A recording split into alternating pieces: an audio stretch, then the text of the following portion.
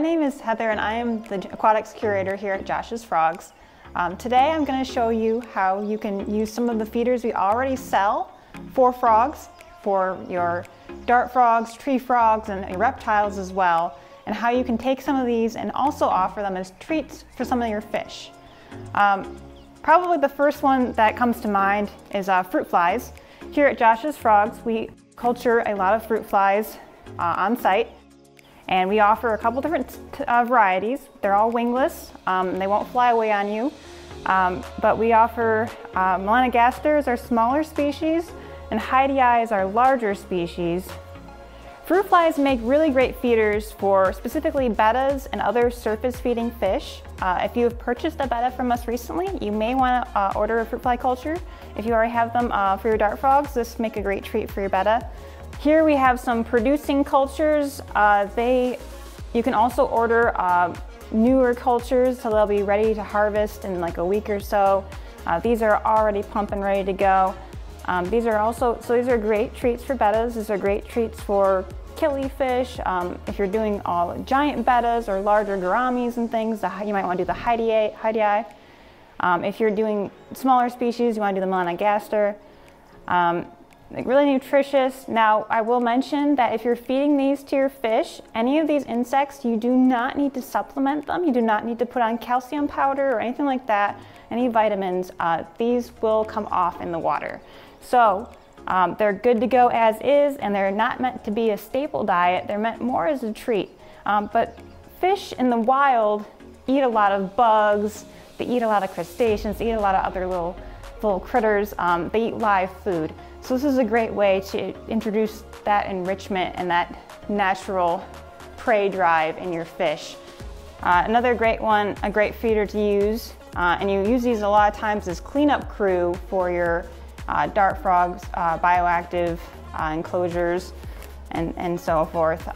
These are going to be your springtails. These are not actually a true insect, but they're a great feeder nonetheless. They actually they're naturally buoyant, so when you add them to your aquarium, they'll float right up to the top. So this works again really great for surface feeders. A lot of these bugs will be better if your fish is going to go for it right away at the surface. What's nice about the springtails is that if the fish do not eat them, unlike things like fruit flies, which might crawl out, you might have a few wingless fruit flies in your house. What's nice about the springtails is that they tend to stick to the water, and then they're going to act as sort of a cleanup crew for your aquarium around the rim where you have flake food and things decomposing. Springtails will actually help break that down, and they're completely harmless to your aquarium. And a lot of times they will just sort of pop up in aquariums, but you can definitely buy some of our cultures here and then add those to your aquariums for a little bit of extra excitement for a lot of your nano fish, a lot of your really tiny rasboras and things like that will probably go after them. Another great feeder is going to be your black soldier fly larva. Actually, there's a fish food on the market right now called, it's by Fluval. It's called Bug Bites, and it actually uses black soldier fly larvae in that food because they're such a powerhouse in terms of nutrition. You can see here we've got one right here. He's squirming around. These ones won't float, they'll sink. They're great for, I had someone ask if they could feed them to their crayfish. You can feed them to any of your bottom feeders, catfish, not your plecos, not your algae eaters, but any of your omnivores or insectivores. And they make a great nutritional boost for your animals. Another really great treat that kind of sinks in the water, you may tong feed it. This is going to be your waxworm, and it's actually sold in bait shops a lot because fish just love them. They're very fatty, but they move around. They're actually a great treat for axolotls and things like that too. But a lot of your, again, insectivorous, predatory, any of your catfish around the bottom of the tank will go after. If you keep a lot of cichlids, larger cichlids will definitely go after these. It's a great boost as you're trying to get an animal to gain weight. A lot of times it's used in the reptile hobby to help fatten up skinny animals. So it's a great treat for fish that are maybe need to gain a little bit of weight. Other live foods, another great option would be crickets. These are a little bit larger. These are our 3/4 inch.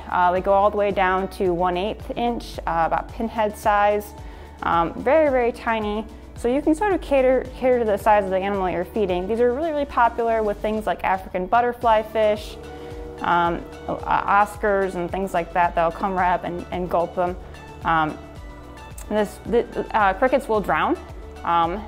Any of these pretty much will drown eventually, except for the springtails, which will just live forever in your aquarium. But the crickets will drown. So you want to make sure that if they're not being eaten, take them out.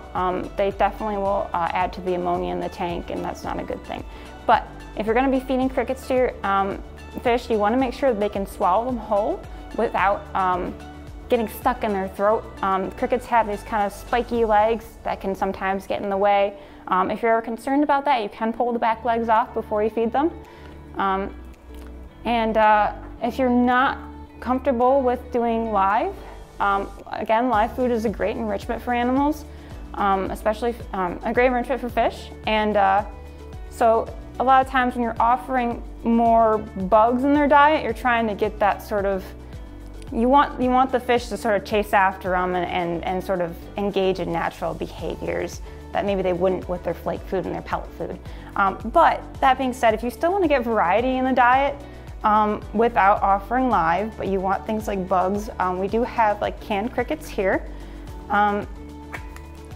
These are our Josh's frogs. We have roaches, crickets, we have mealworms, and this is just preserved and it's ready to go whenever you want it to. Just whatever you don't use in one feeding, you'll want to make sure that, or if you don't use the whole container, store it in your fridge. It can last for a few days. These are a little bit bigger, I will say. If you're going to be feeding these canned foods, they're a nice size. You probably only want to be feeding them to larger fish. And you may try to like tong feed or something like that just to make sure that they're getting it. Again, if it's not eaten, take it out of the tank. Another great option is these Pro Bugs feeders. We have like many more varieties of these. There's even grasshoppers and like silkworm pupae and things like that. And it even has on the label fish, so you can feed them to your fish. In addition to if you're feeding some to your bearded dragon, you're feeding some to your frog, you can also feed them to your fish, whatever's left over. Or if you use a whole package, you have a lot of fish, you can do that too. These are nice. They have no preservatives. They are vacuum sealed, soft. What's nice about these canned things, I don't have a lot of dried products on the table here. Dried products tend to have a little less nutritional value. They have less of the juices, they're less enticing. These are going to be more appetizing probably for your fish than if you did dried mealworms. But speaking of mealworms, another great option are live mealworms. And we do sell giants and regular mealworms. Again, you want to kind of cater to the size of the animal that you're feeding. These regular mealworms are actually fairly small. Can work for a lot of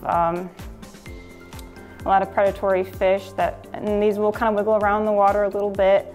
They are a little tough, which is fine. They just need to be, make sure that the fish can either swallow them whole or break it into pieces. You may choose to pinch the head before you feed them, especially with the larger mealworms. I wouldn't recommend doing superworms as much because they do have pretty powerful jaws on them. But these, if you just pinch the head a little bit before throwing them into the tank, it will ensure that they're not going to bite your fish back. So another, probably last but not least, a great option for feeding fish would be night crawlers. And this is another bait shop feeder. So you can find these, there's red wigglers that tend to be, they're like a smaller worm, that tend to be a little less palatable, a little less enticing to fish. They tend to have like a gross taste to them, but night crawlers are a little different. These ones are very, very appetizing to fish, and they're also quite large. These are going to be something that you're going to feed to like your large stingrays, maybe your large Oscar, your large catfish, things of that nature. You can also chop these up and in smaller pieces and feed that. if your fish cannot eat this whole earthworm or night crawler is actually probably only good for something exceptionally large. And these will store in your fridge, and you can feed these off as much as you want. These are not too fatty. They are, again, I would suggest any of these live feeders more of a treat than a staple, because you still want to make sure that you're giving your flake food, your pellet food, your frozen food, your other aquatic live feeders and things like that to really round out the diet. But the reason I wanted to talk to you guys about these today is that variety is very important in an animal's diet. So this is a nice way to get a little bit of that variety and give them some foods that you maybe didn't think you could feed to your fish. Thanks for tuning in, and be sure to subscribe to our YouTube channel for more great content. Follow us on Instagram, like us on Facebook, and visit our website, joshsfrogs.com.